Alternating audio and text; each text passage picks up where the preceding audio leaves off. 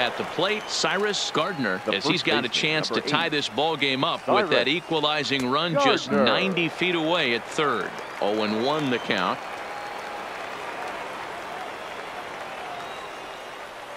He's set.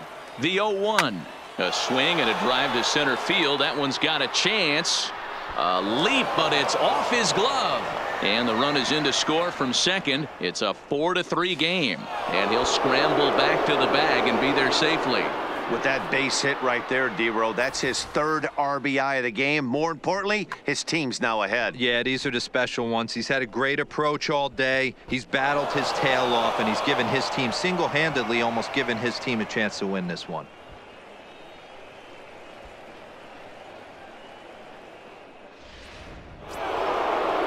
Here's Jonathan Schoop now.